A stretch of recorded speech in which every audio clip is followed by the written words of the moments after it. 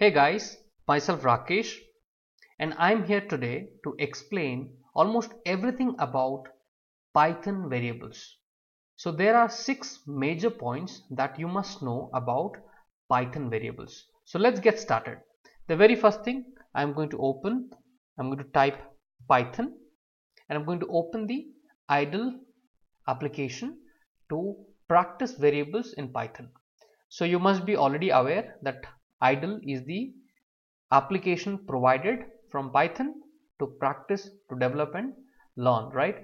So integrated development learning environment. Now on this, let's create a very new file and let's save this file. Let's maximize this and let's save this file on any given location. If you are using any other notepad, for example notepad, Jupyter, or PyCharm, any other editor window that you're using, that's also fine, because everything would remain the same, the concepts would remain the same. So let me quickly save it and give it a name, Python variables, and click on save. Okay, so once our file is ready, you can see the .py extension has been added. Now here we have to learn some 6 major points about variables. So the very first thing you should understand, when I am saying x is equal to 3, let's say. Now what happens, this variable, what are variables if I ask you? What are variables? So variables are nothing but they are containers, right? Containers to store data values, isn't it? Very simple. So x becomes a container which is going to store the value 3. And remember, this is the first major point that you should understand. This is a container to store data value. The second major point about variable, these variables are created, okay? I'm just writing it over here. They are created at the time the values are assigned to it. These are created at the time values are assigned to it.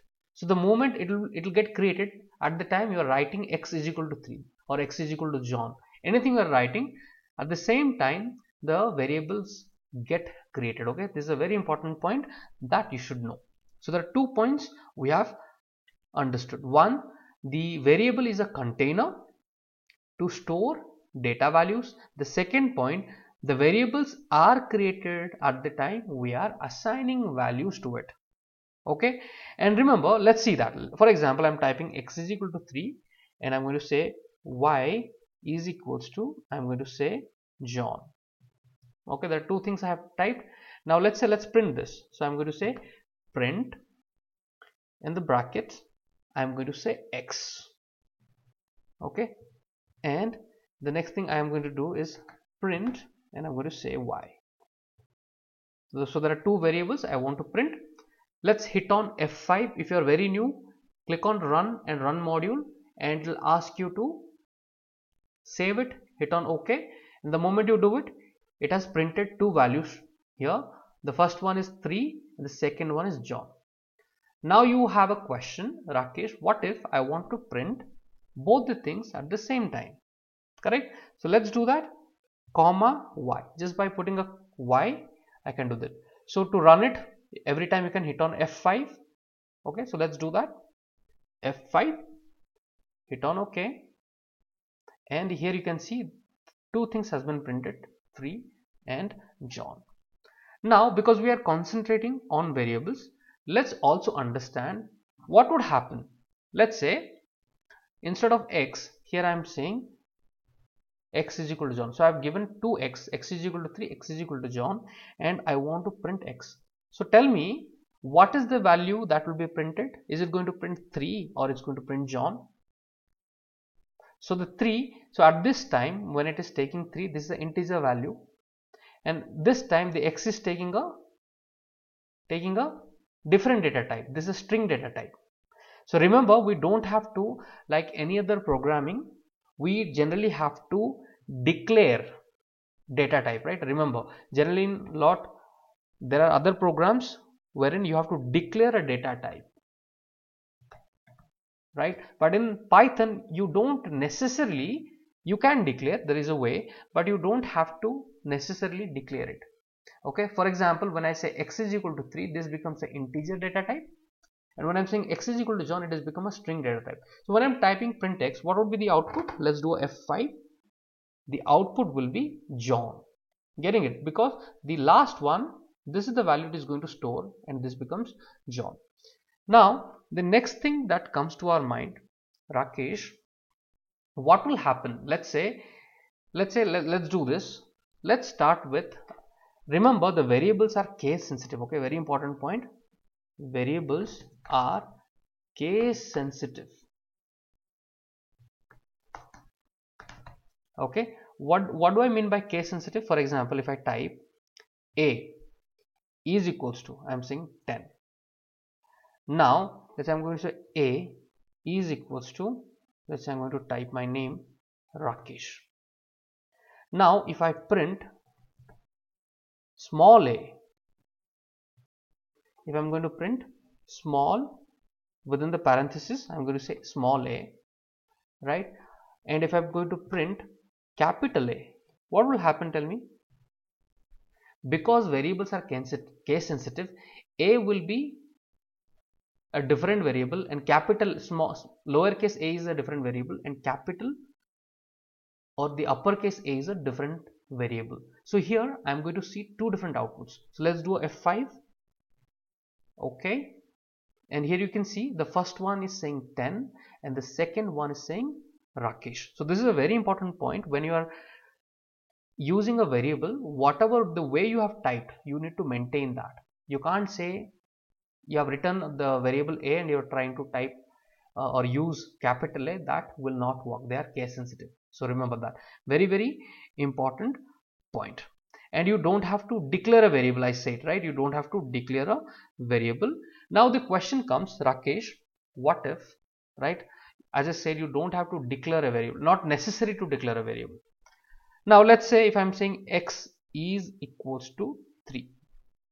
So what is the meaning? Now if I say x is, or let's say I'm going to take another variable, y is equals to, let me say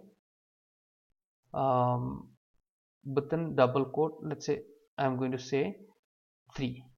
So what this 3 and what this x will be? Tell me. So for example, I want to know the type. Okay, so I'll say print, and here I'm going to use the function called type, and within the double quote I'm going to say x. Check this, how I'm writing, print type x. Okay, the same thing let's repeat for the second one, and I'm going to say print double parenthesis for the print, and then I'm going to say type, and for the type function again parenthesis, and I'm going to say y. Simple. Now if you do a F5, if you execute this, what will be the output? See, the first one is saying the x is a integer type. Now the second one is a string type. Okay, it's automatically, so that's why you don't have to declare it. It will automatically understand.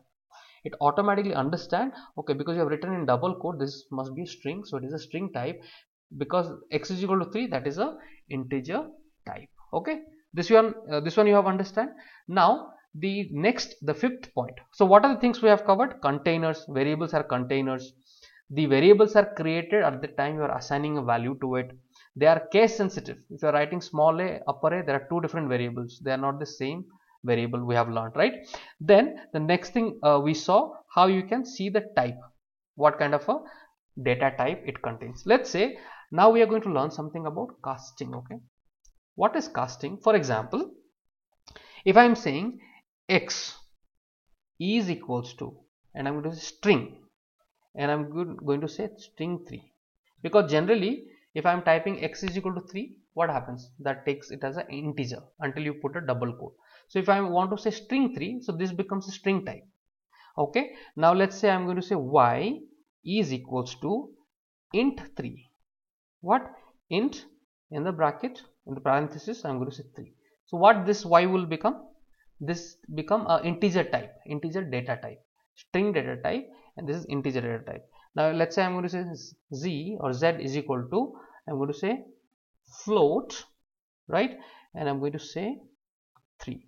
So this becomes the float data type. So first one is a string data type, the second one is the integer data type, and the third one is the float data type. And all of this you can just see. Just now I taught you how to write that print and then say type, right? Then use double parenthesis, and within that you'll have to say, let's say I want to print, let's say 0, and to print float type. Okay, like that you can experiment. So let me do a F5, hit on OK. So what happened? Let's see the output. The class is float. Getting it? So this is how we can, so these are the 5 different points that we have covered. Now the 6th point is about, tell me, the single quote and the double quote. Okay, there are two things, single quote and double quote.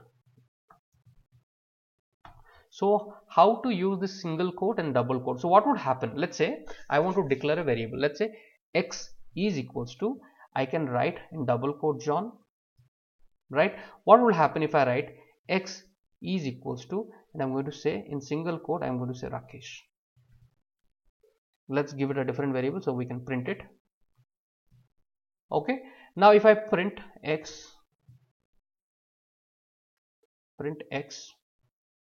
hit enter, and let's say I want to print y, I will write y and hit enter. So remember that case sensitive, you have to be very careful. Let me hit on F5, hit on OK. So what will be the output? John and Rakesh have come. So doesn't matter if you want to declare a string, you can either go with double quote or you can go with single quote. Okay, so let's recall what are the things, because revising is very important. What we have learned, first point we have learned is variable is nothing, is a container to store, I'm not writing the entire sentences, container to store the values that we have learned. The second point that we have learned is it's created at the time value is assigned to it. The moment you are assigning a value, it understand what data type this one, and you don't have to really declare a data type, right? So created, the variable is created at the time the value is assigned to it. The third very important point, they are case sensitive, we have learned, right? Very important point. And the fourth important point that we have learned, they don't have to be declared, not necessary to declare, I would say not necessary to declare. How? Because just now we also saw when you're typing x is equal to 4, the x becomes an integer. When I'm saying x is equal to John, the x becomes a string data type. So automatically it will understand what data type it is. Okay. And the fifth point that we have understood about casting, how we can do the casting. So what we have done, we have written x is equal to str, and in the bracket we are providing some value. Let's say 3 becomes a string now, right? Let's say I want to say y is equal to int, and I want to give it some value, let's say 3. So this becomes an integer kind of a data type. Getting it? So casting we have learned. And the sixth point, very important point, is when you have to declare a string, either you can use a single quote or double quotes, doesn't matter. Okay, so 1 2 3 4 5 6, the 6 very important points that we have learned about variables in this video. So thank you guys, stay connected. We are going to come up with more such interesting contents for you. Thank you, take care, bye bye.